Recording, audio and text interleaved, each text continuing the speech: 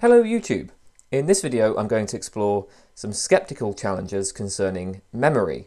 I'm using the term memory, broadly speaking, to refer to the faculty by which we store and retrieve data.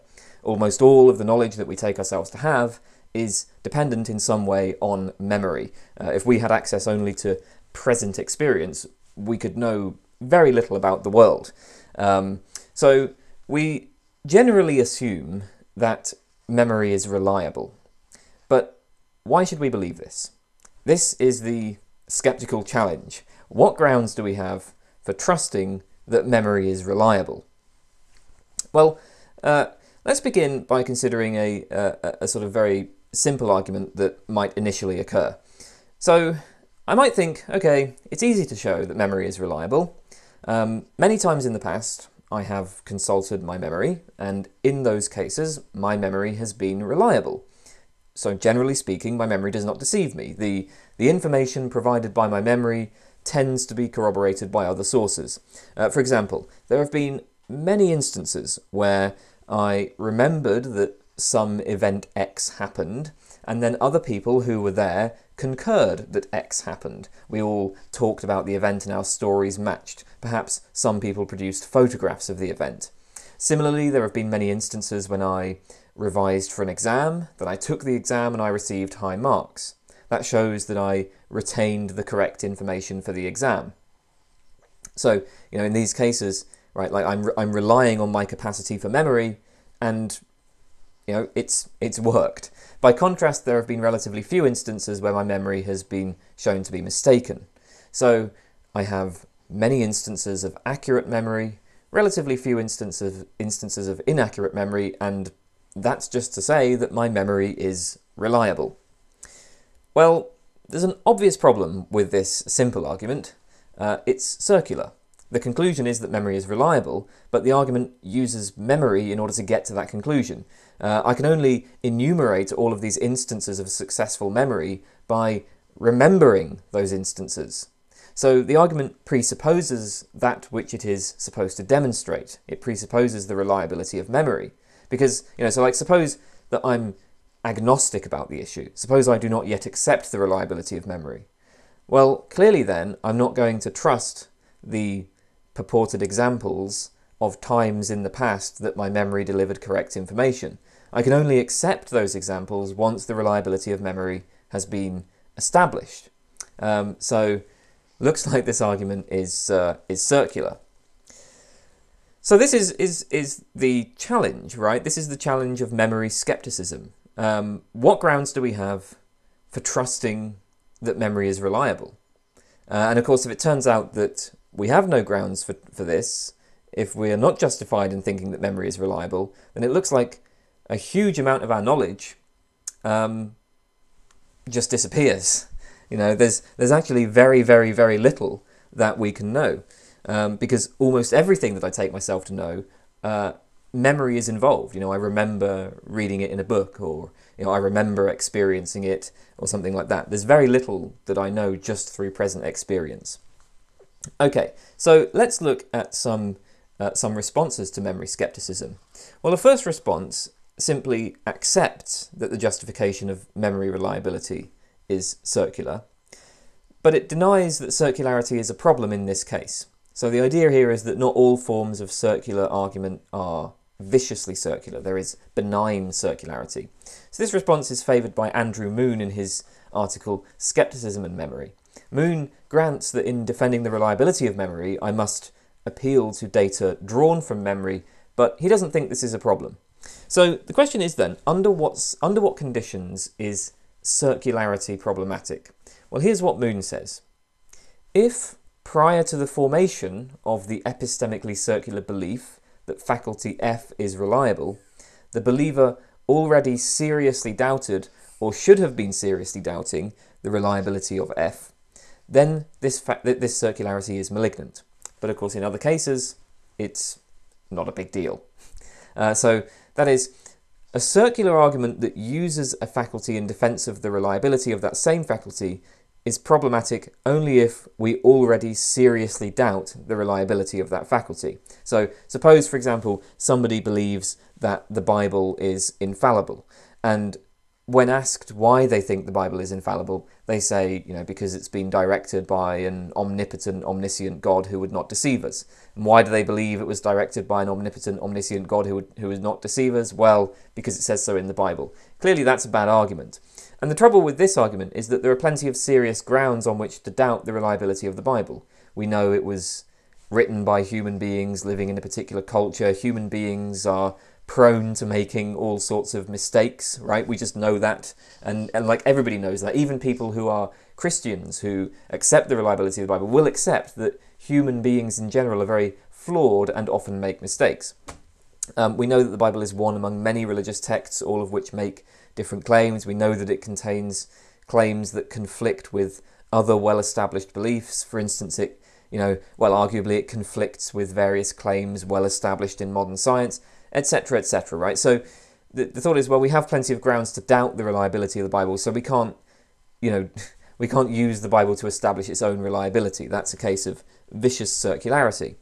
But by contrast, I don't seriously doubt that my memory is reliable. I start my inquiries by simply trusting my faculty, right? By trusting the faculty for memory.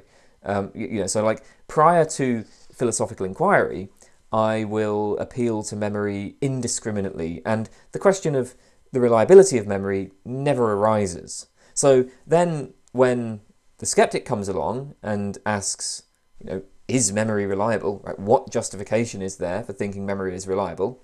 Well, since I do not seriously doubt its reliability in the first place, I can use memory itself to recall past instances of successful memory, and then this justifies my belief that memory is reliable. Now, this is circular, but there's an important sense in which it doesn't beg the question against the memory skeptic.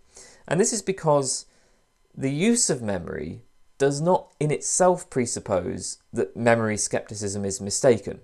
And that's because there isn't any guarantee that memory would be self-supporting. So there's no guarantee that when I consult memory for past instances of successful memory, there's no guarantee that I would recall a preponderance of such instances. I might instead recall being systematically deceived by memory. So maybe I just end up remembering loads and loads of cases where, what I thought I remembered was completely incorrect.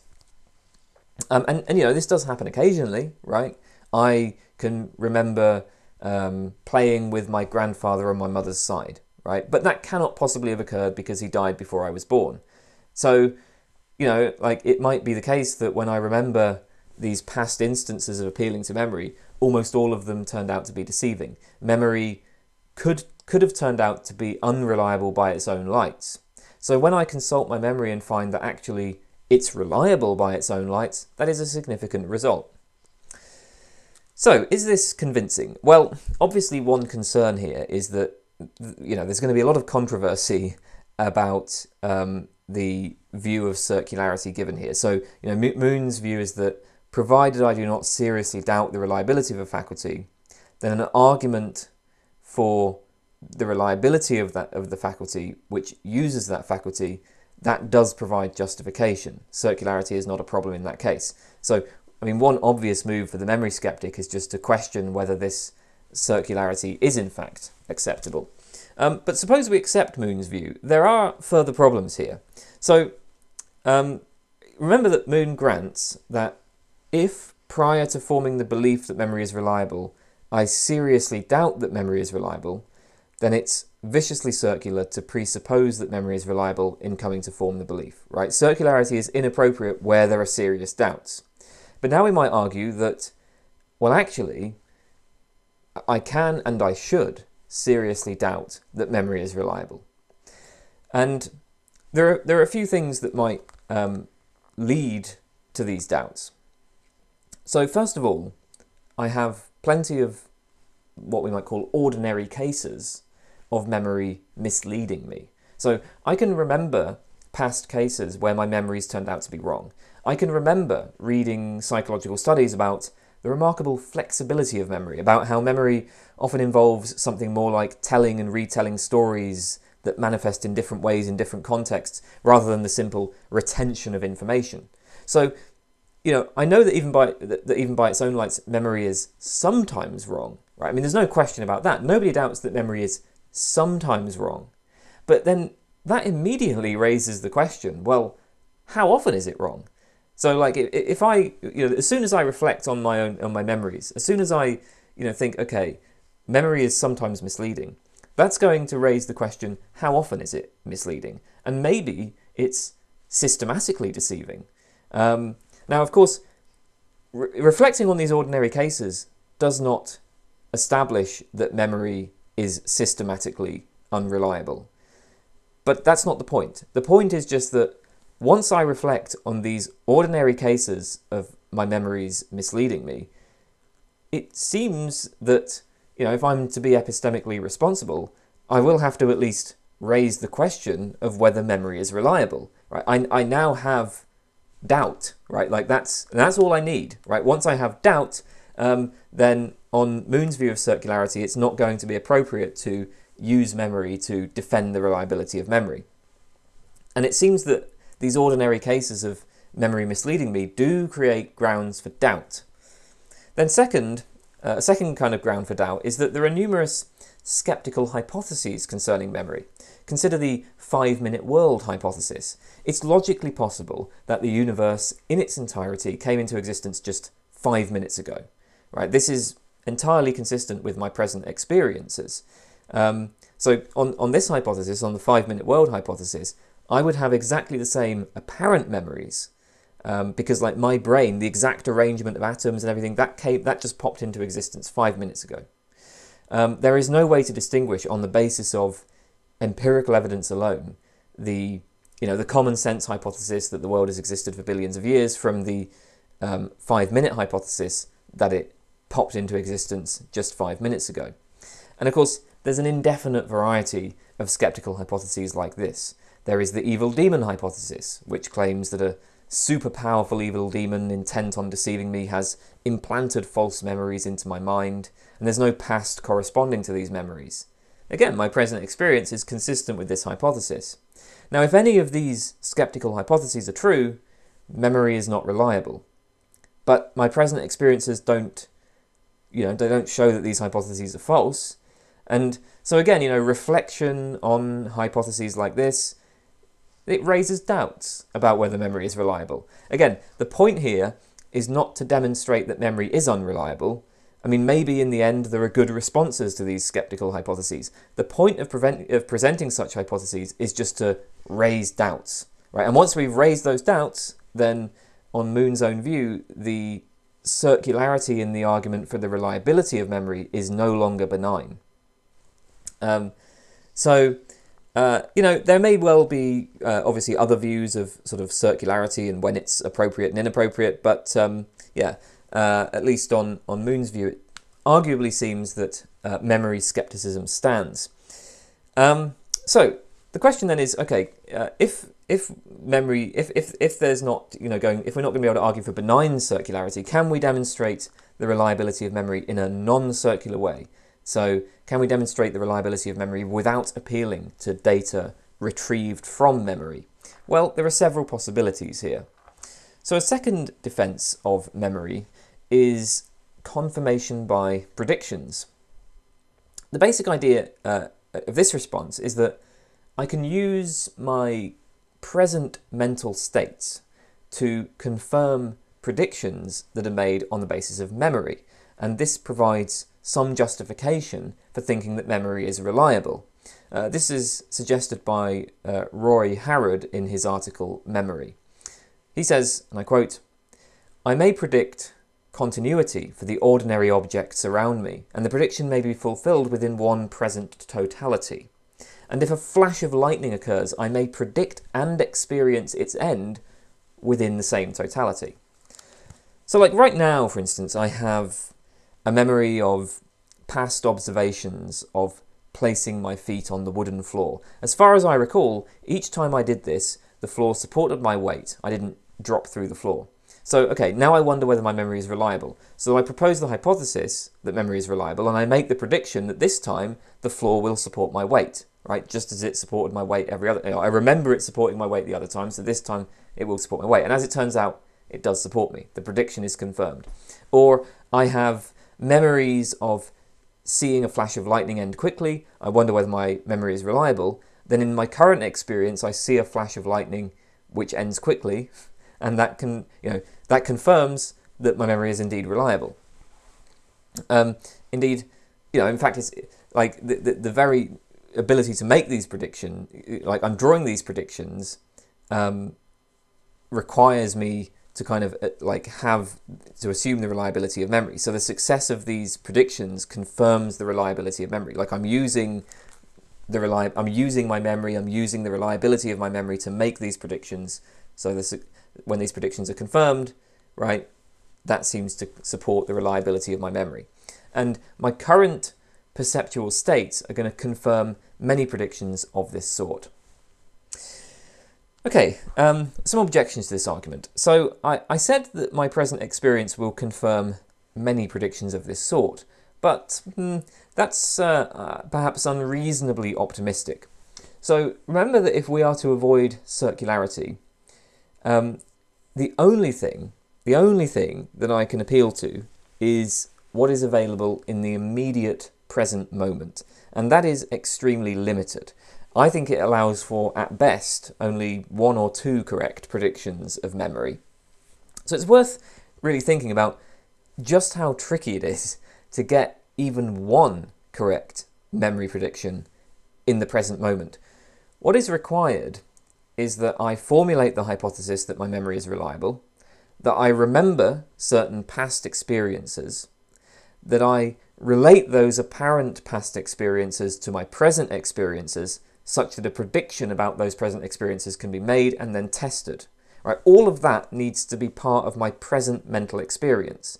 It's worth actually trying to do this, right? Just so take Roy Harrod's 2 predictions concerning physical object continuity and the flash of lightning, right? Try to keep your attention on both of those hypotheses and the predictions they make, and then test those predictions all in a single present moment. That's really tough. So the problem then is that, well, okay, it looks like maybe we've got a single correct prediction, but a single correct prediction provides very little justification for the reliability of memory. I mean, there may be some circumstances where a single correct prediction provides good support to a theory, but I mean, this doesn't seem to be one of them. So, I mean, consider, for instance, general relativity's prediction of the value of light bending around the sun. That was a pretty triumphant sort of prediction. That was a pretty remarkable prediction. But this prediction was surprising. It was extremely precise, and it could have, it was tested by precise sort of means, precise instruments. In particular, it was able to distinguish general relativity from the relevant competitor theories. Newtonian mechanics gave a different prediction for the value of light bending around the sun. These points don't seem to be true for the predictions made on the basis of memory, right? When we make these predictions from memory, they're kind of merely qualitative. They're compatible with the alternative skeptical hypotheses. I mean, it's not such a precise, sophisticated prediction that clearly distinguishes the memory reliability hypothesis from other hypotheses. And actually, even with the case of general relativity, there were many other factors that supported it. It's unlikely that the theory would have been accepted merely on the basis of just that one correct prediction. Yeah, I mean, the point is that the sort of single correct predictions that we get from memory don't seem to provide much justification for memory reliability. A second objection to Harrod's argument is that using Harrod's procedure, we can find present experiences that confirm hypotheses incompatible with the reliability of memory. This point is made by Sven Bernecker in his book The Metaphysics of Memory.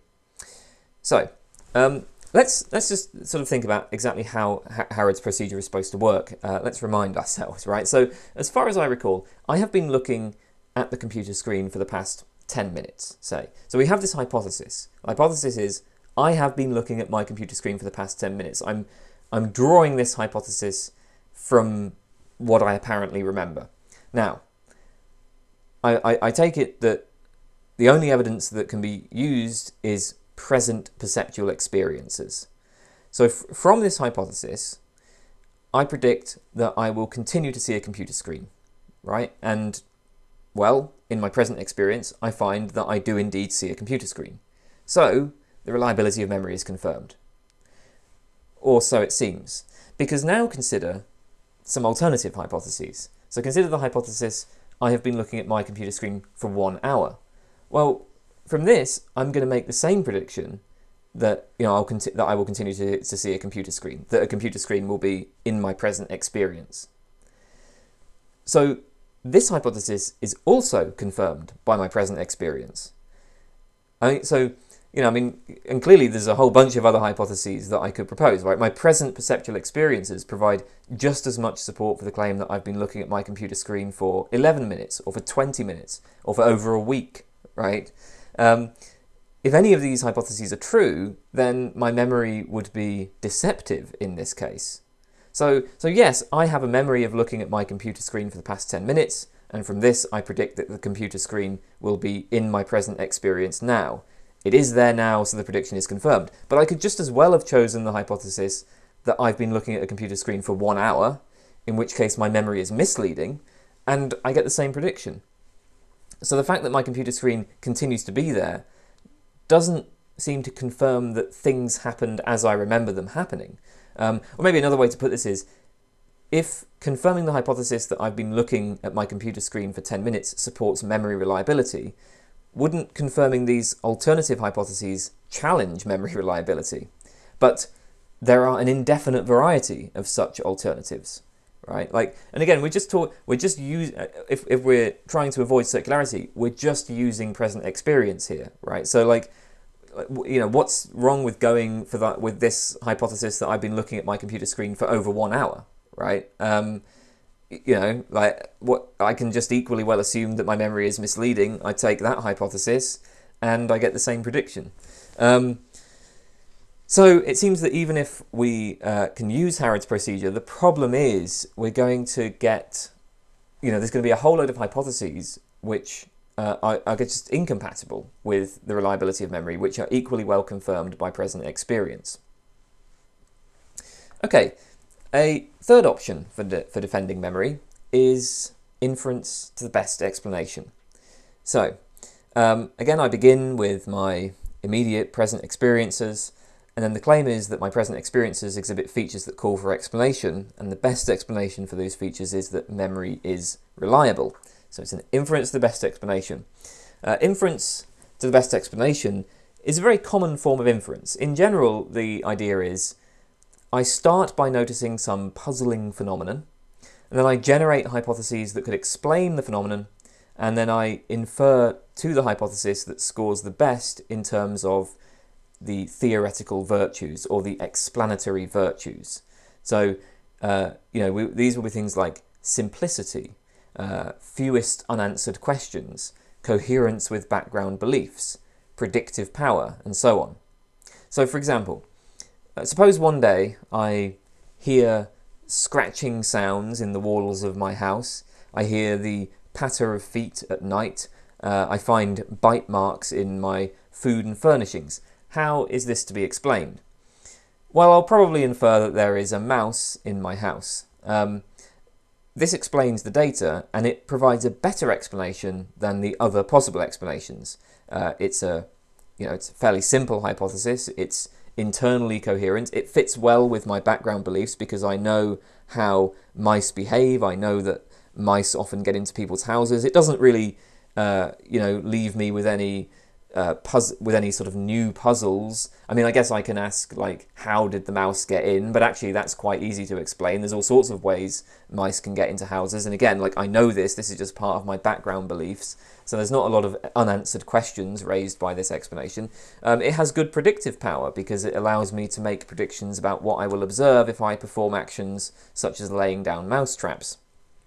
Now, there are other explanations that also could explain this data. So, for example, I might suppose that all of these disturbances are caused by ghosts. But that's a bad explanation, because if I postulate ghosts, well, this requires inflating my ontology. Now I'm postulating entities that don't really fit well with my background understanding of the world. Like nobody, like what, like how could ghosts exist, for one thing? Nor is it clear why or how a ghost would behave in this way. Like, why would a ghost chew on food, and how would the spiritual substance of the ghost interact with matter?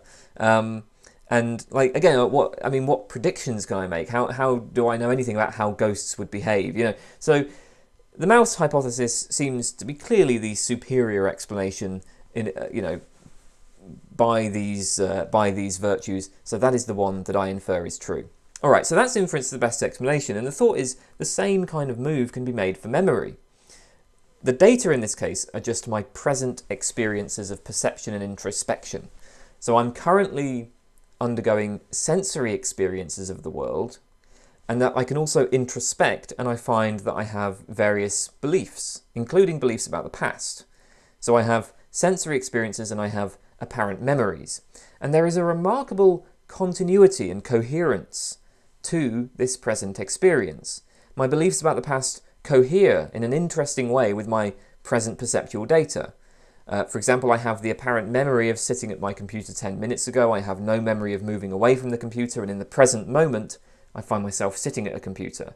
And so on for a host of other apparent memories plus sensory data, right? Like, and this coherence calls for explanation.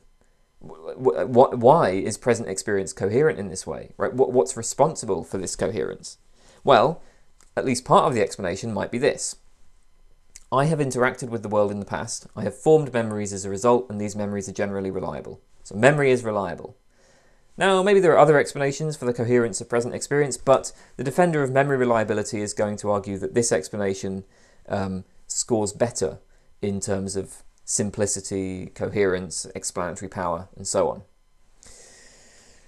Okay, so a first objection is that giving an IBE, giving an inference to the best explanation, arguably requires the use of memory.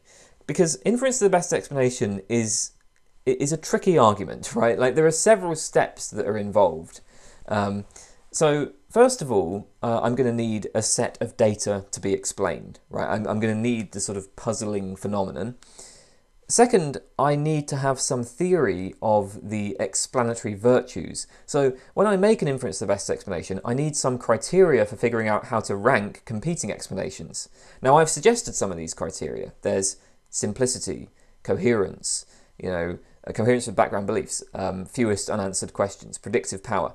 But I mean, all of these are quite vague. They're open to interpretation. There are many different kinds of simplicity, for instance, many ways that philosophers and scientists have defined simplicity. Which of these kinds of simplicity, if any, is indicative of truth? I mean, similar point can be made for all of the proposed explanatory virtues. It is very controversial how they are to be understood. And third, once I've figured out exactly what the explanatory virtues are and how they are to be understood, I must then generate alternative explanations and weigh the virtues of each explanation. It is not always going to be immediately obvious which theory performs the best overall. So, we've already presented two alternative theories for explaining present experience. There is the 5-minute world hypothesis and the evil demon hypothesis. Now, the defender of memory reliability will want to say that her hypothesis scores better on the explanatory virtues than these hypotheses do. But, I mean, does it? Is that just, I mean, that is certainly not just obvious. So, like, take the evil demon hypothesis. Well, the evil demon hypothesis involves an ontology consisting of only two minds, right? There's your mind, and then there is the mind of the demon deceiving you. Right, that's it. That's all you need for the evil demon hypothesis. Now, I mean, prima facie, that looks simpler than the common sense hypothesis, which postulates a whole universe containing many material objects and many minds, right? So, like, what? I mean, that seems like it might score better on at least some sorts of simplicity than the hypothesis that entails memory is reliable.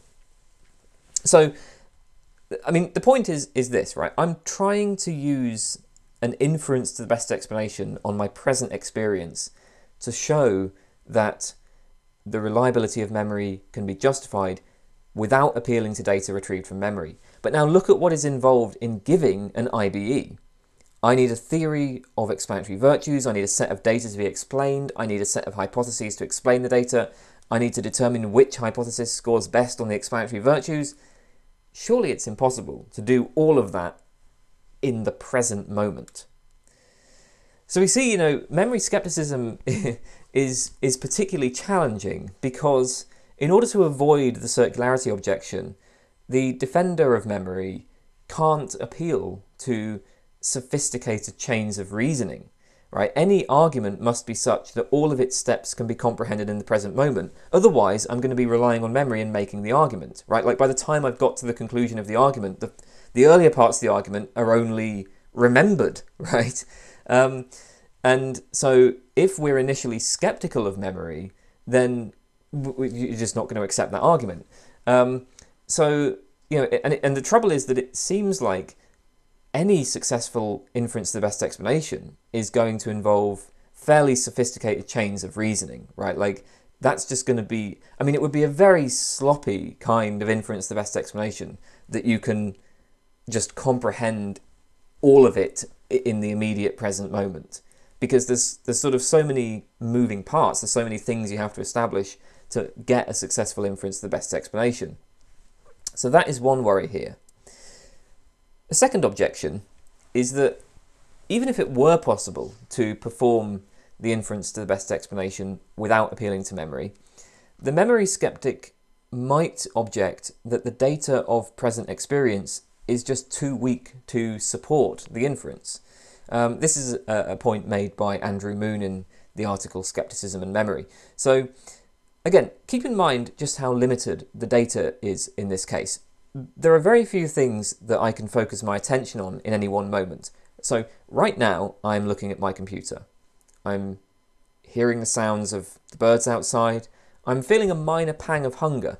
I'm presented with a memory of my 10th birthday and the memory of using my computer yesterday. Maybe I could add a few things here, but actually, it's difficult to remain attentive even to just these few experiences. So I gave like 4 or 5 distinct experiences. Can you really hold like these 5 distinct experiences clearly in your mind? Can you attend to them simultaneously in one moment? I don't think I can. I don't think I can do that. Maybe like for me it's more maybe like 3, but like after that, it has to occur over time. Now the trouble is that the explanation appealing to memory reliability, that I have interacted with the world in the past and formed memories as a result, and these memories are generally reliable, that is actually quite a poor explanation of this set of experiences. It's not clear that there could be a good explanation of this set of experiences because it's not clear what exactly I'm trying to explain. The available data are just too few and too disparate. The assumption of the IBE response is that there is this striking continuity and coherence to the sensory experiences and the introspective beliefs that are available in present experience. But on reflection, that doesn't seem to be the case. It's not present experience that exhibits continuity and coherence. It's rather that I have memories of my experiences exhibiting continuity and coherence over time. So this supposed coherence between apparent memories and sensory data is something that manifests itself over time. It's something that's remembered, right? Like the point is I can go through lots of apparent memories and I can see how they cohere with present experience, but I can only do this for 1 or 2 memories at a time. So, I can't use all of that data in the IBE. I can only use my present experience, but actually in present experience, there really isn't much coherence. So there's not really anything to explain. So that is another challenge to the IBE response. Okay, a fourth response to memory skepticism is that memory has some sort of non-inferential justification. I can know that memory is reliable even if this is not on the basis of any kind of reasoning. There are actually many views in epistemology that allow for non-inferential justification. I'm going to focus on one that's become popular recently, phenomenal conservatism. Phenomenal conservatism claims that seemings or appearances provide defeasible justification. So more precisely, phenomenal conservatism says, if it seems to a subject S that P is true, then in the absence of defeaters, S has at least some justification for believing P. Basically, phenomenal conservatism says it's reasonable for me to assume that things are the way they appear to be, unless I have positive reasons for doubting the appearances. And this probably does square with how we ordinarily form beliefs. So, I believe there is a computer in front of me. Why? Because it visually appears that there's a computer in front of me, and I have no particular reason for doubting this appearance. I believe that no object could be both red all over and blue all over at the same time. Why? Because when I try to imagine this scenario, it seems to me that it would be impossible. I have the intellectual sense that the presence of red rules out the simultaneous presence of blue, and I have no particular reason for doubting this appearance. And similarly, I believe that memory is reliable. Why? Well, because when I think about my memories, it seems to me that they are generally accurate, and I have no particular reasons for doubting this appearance. Now, of course, there's no guarantee that these seemings are veridical, and I may be presented with evidence that undermines my belief in all of these cases. But in the absence of such reasons to doubt, we accept the way things seem. It's perfectly rational for me to just accept the way things seem. Okay then, so a first objection to this concerns this point about defeaters.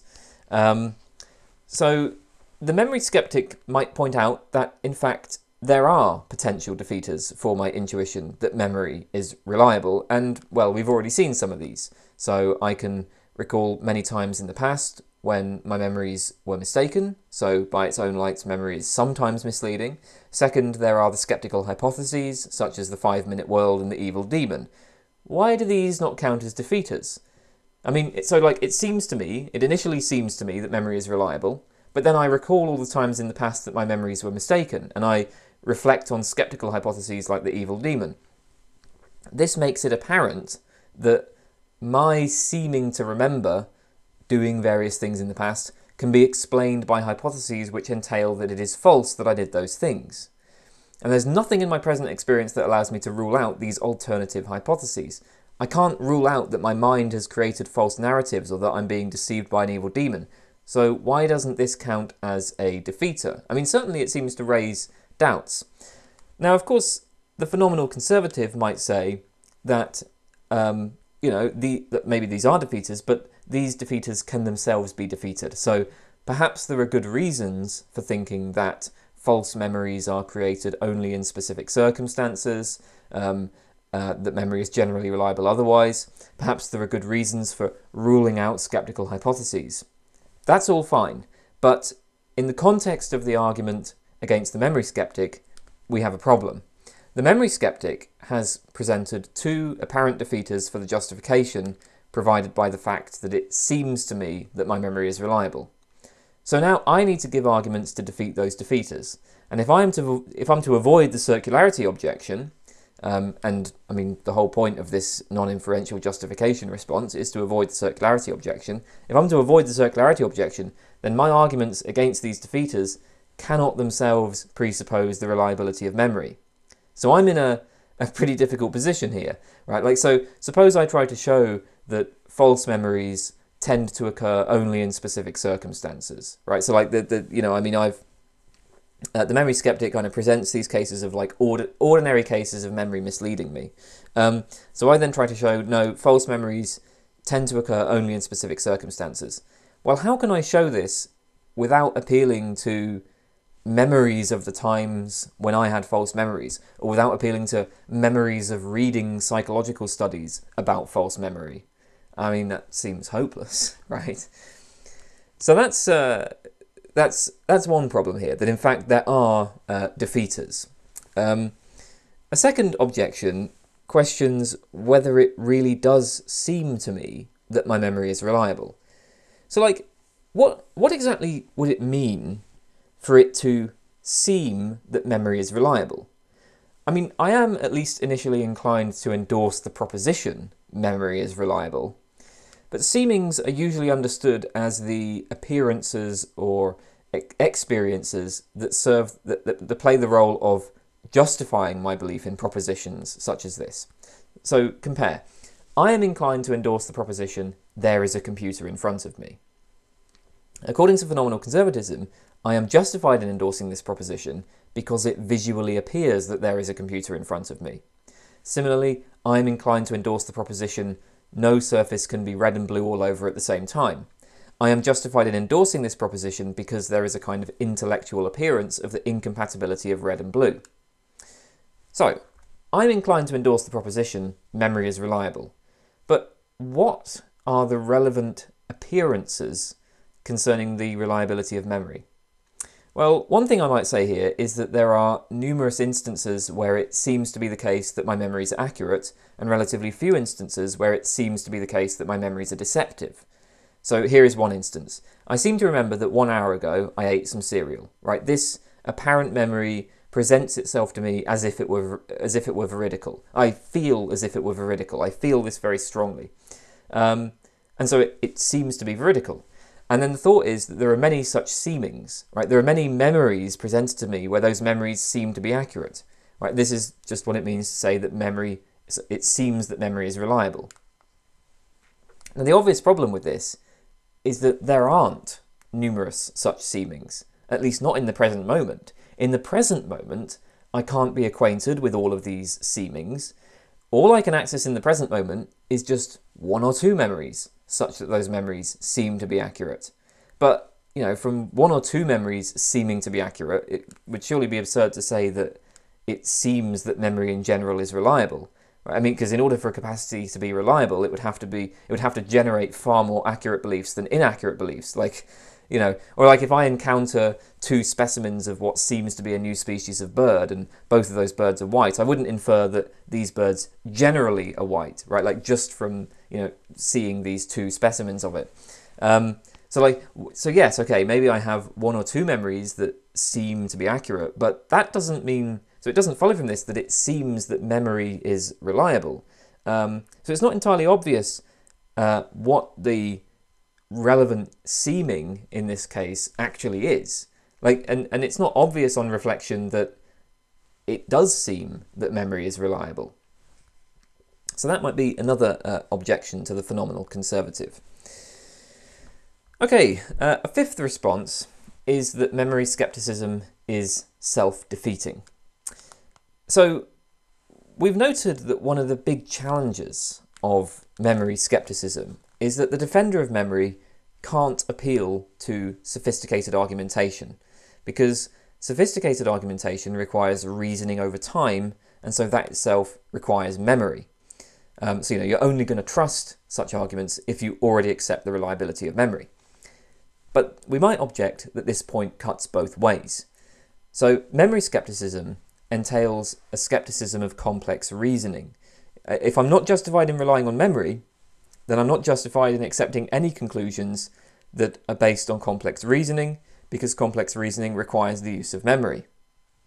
But notice that, arguably, memory skepticism itself relies on complex reasoning.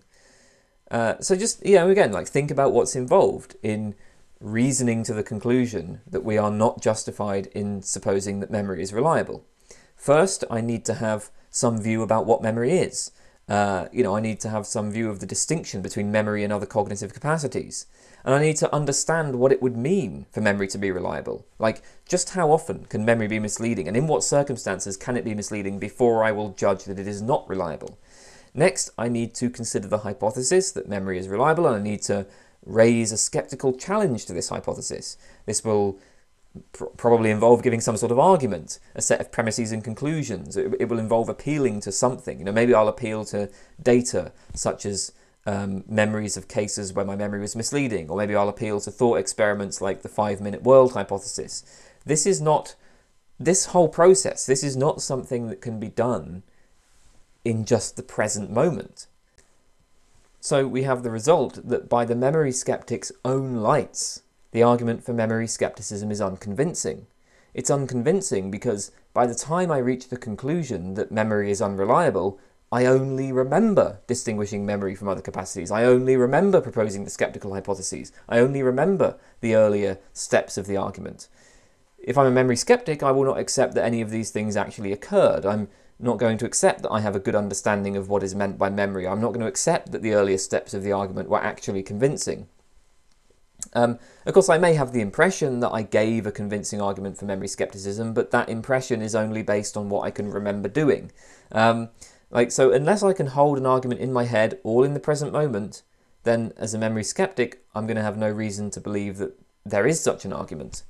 But the argument for memory skepticism is too complex to hold it in my head all in the present moment. So I can never actually endorse memory skepticism. I never have any reason for thinking that it's unjustified to trust memory. Okay, so a couple of responses. One response to this is that actually the memory skeptic doesn't need to endorse anything. The memory skeptic does not claim that there's no justification for trusting memory. She simply suspends judgment and has no opinion one way or the other. As such, she doesn't need to give a positive argument for her position. Perhaps there is justification for the view that memory is reliable. Well then, okay, let's see it.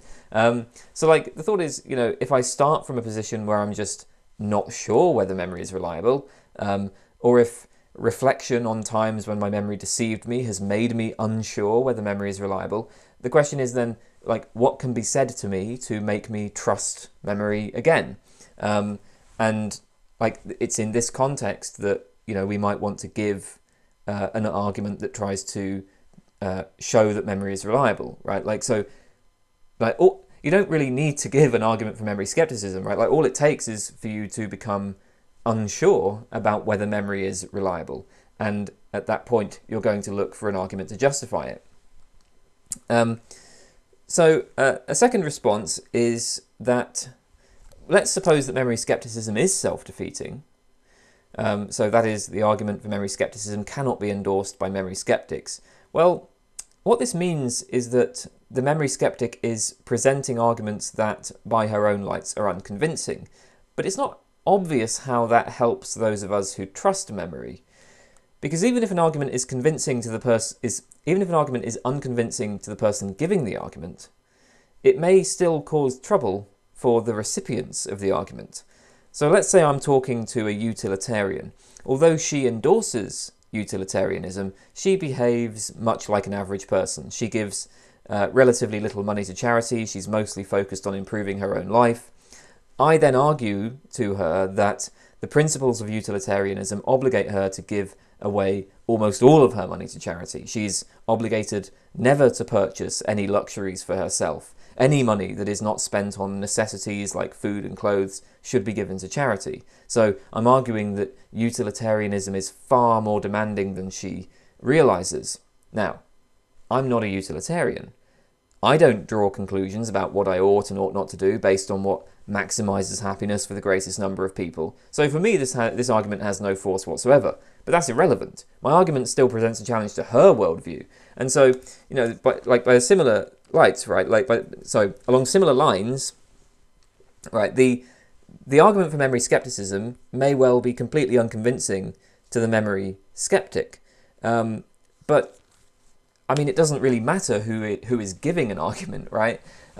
If there is a challenge to the reliability of memory, well, that will stand regardless of who is making the challenge. It seems like saying that memory skepticism is self-defeating isn't really going to be enough. It's not going to be enough to actually answer the challenge, or so the objection will go. Okay, that's it for today. Thank you for watching.